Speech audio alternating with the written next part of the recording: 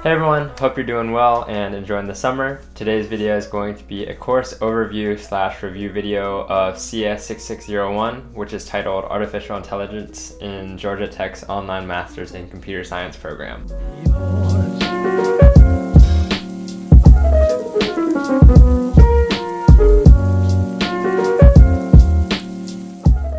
Taking a look at the reviews for this class now, it seems like most people agree that this class is a difficult and time-intensive course, but it is pretty well received and I found it to be pretty rewarding.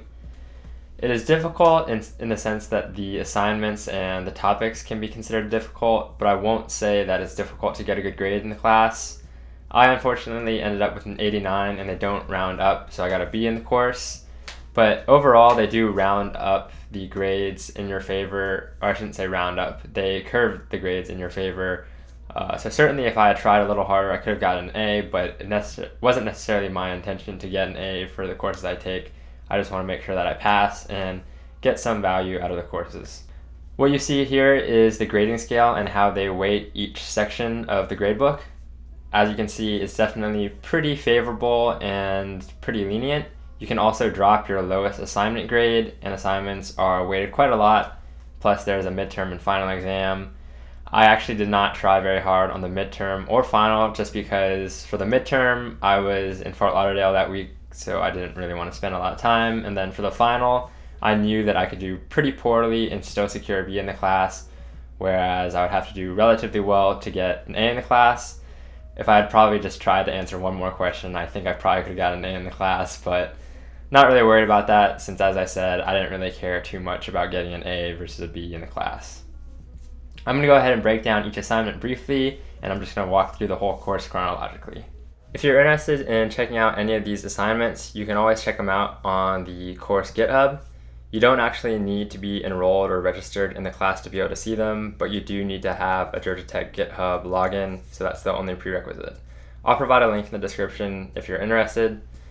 In my semester, the first assignment was the game playing assignment, which is by nature a pretty interesting topic to me because I've always been kind of impressed by like chess bots beating grandmasters and whatnot.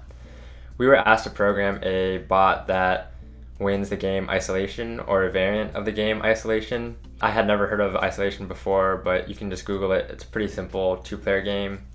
And overall, the assignment was rewarding, but the grading was very frustrating because grades were assigned on the win ratio against the professor and TA's bot. And essentially, it was frustrating because the win ratio was highly dictated by the random starting position. And of course, since the starting positions are random, your grades are somewhat left up to chance, and you can only submit to Gradescope once every 6 hours. So it kind of just dictated your entire schedule, and it was still left up to chance. I ended up with a 90, so can't really be mad, but I was definitely not happy about how many times I had to submit before getting a 90. Assignment 2 for us was the search assignment, though I understand that in the current offering of the class, they switched around assignment 1 and 2, so search was first and then game playing, but I know that the general topics of the assignments are the same. So for the search assignment, you just implement A* uniform cost, and then you improve the efficiency of those algorithms by doing it bidirectionally and then tridirectionally.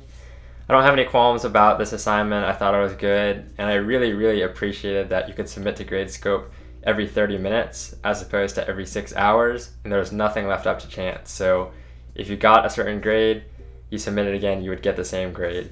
And that's one of the biggest problems that I had with assignment 1, so I definitely appreciated assignment 2. Assignment 1 and 2, I would say, are the most difficult from a programming standpoint. I don't think the concepts are very difficult, like the game playing and search algorithms just intuitively don't seem that difficult to comprehend, but actually programming it can be more difficult. I would say if you're going to choose one assignment to drop, it'd probably be assignment 1 or 2 just because they take the longest, and that would be a good time if you're taking another class to focus on the other one and get ahead on that. The third assignment is for Bayes nets and sampling. This assignment is pretty light programming wise, and you do have to kind of work out the math by hand and then enter it into the computer. You implement Gibbs sampling and Metropolis Hastings for the sampling side of things, and they limit the number of submissions to 10, so you want to be careful. But overall, this is a pretty easy assignment. You're not really using any modern Python libraries for this, so this is kind of a lesson in the fundamentals, even though in the real world, if you're an ML engineer, you're not going to be doing any of this by hand, I would imagine. Next up, you have the midterm, which makes up 15% of your grade. I was definitely pleasantly surprised at the difficulty and the length of the midterm, because I had heard from previous semesters that it could take up to 30 hours, people suggesting that you take off work just so you can work on the midterm. But that certainly wasn't the case in our semester. Maybe I just got lucky. But it took me around 15 hours, and I only did one pass through the midterm because I was on vacation that week, and I ended up with an 80, 81. Not much to say, I was happy with it, and it's a pencil paper thing, so you do have to print it out and scan it in unless you want to be marking up the PDF and then submitting it to Gradescope. But you should be fine. I think in general, maybe I just got lucky this semester. Assignment 4 is the next assignment, which is about decision trees and forests. In general, this is a very math-heavy and pretty complex topic, in my opinion, so I can't say that it took away everything that I should have, or I learned everything that I was exposed to, but generally, the steps for the assignment are kind of as follows. Like, you first build a decision tree by hand, which is something that nowadays you would never do since there's always libraries that just implement this stuff for you. But you build a decision tree by hand, then you automate the process so that you're building these decision trees that are splitting on the best node possible. And this plays upon concepts like entropy and information gain and so on and so forth. And then you eventually build upon what you did earlier in the assignment so that you can populate a forest where you set the number of trees in the forest. And then you can actually use it to try and classify on some data, and you can evaluate the performance. Overall, this assignment is really interesting, and it kind of just briefly exposes you to all sorts of minutia behind the scenes, because when you're working with machine learning libraries, nowadays you don't even really need to know what's going on under the covers, but it's nice to have some sort of exposure, and it's not hard to get 100 on this assignment once you kind of wrap your head around what algorithm or equation you're supposed to be implementing. Assignment 5 was titled Gaussian Mixture Models. I can't really speak too much about it just because I didn't even attempt this assignment.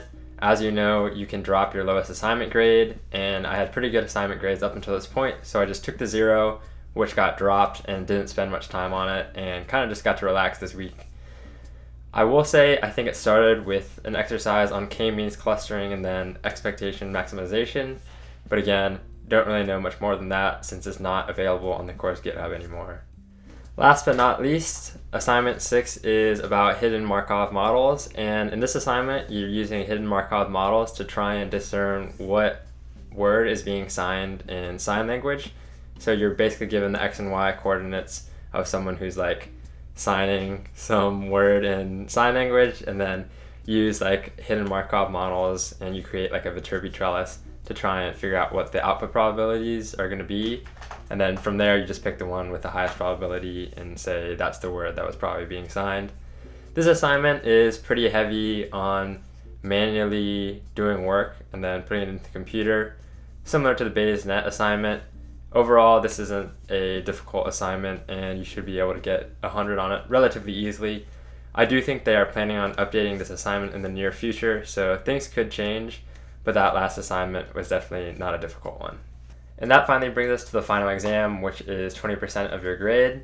In terms of format and length, I would say it's very analogous to the midterm, so not too long. Maybe it was just the spring 2021 semester that they decided to go easy on us, but it definitely wasn't that long, nor was it that difficult.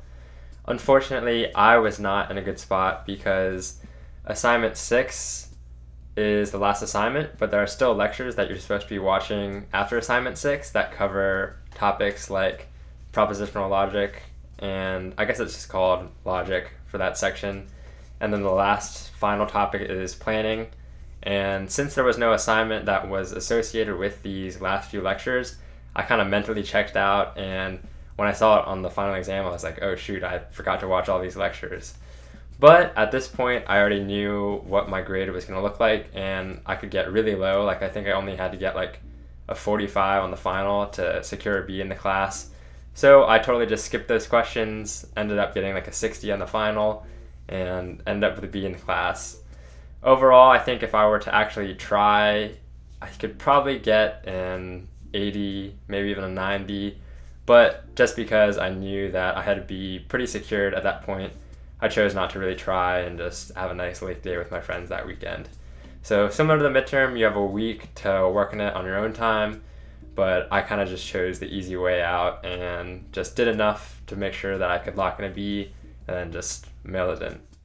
In closing, I think I can say that I really did enjoy this class. Of course, it was very time intensive and difficult in the beginning, and it really lightened up towards the end of the semester. I felt like I learned a lot, and it's a pretty good history lesson with artificial intelligence and a light introduction to machine learning.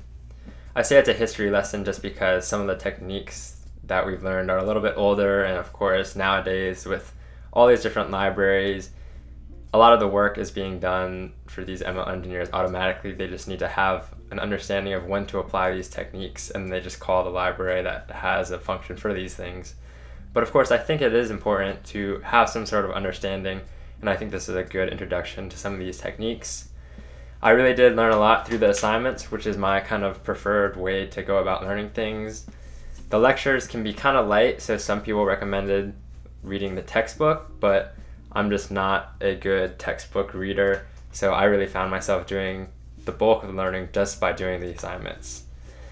That's my overall overview of AI. Of course, it is subject to change, but hopefully you guys found this useful.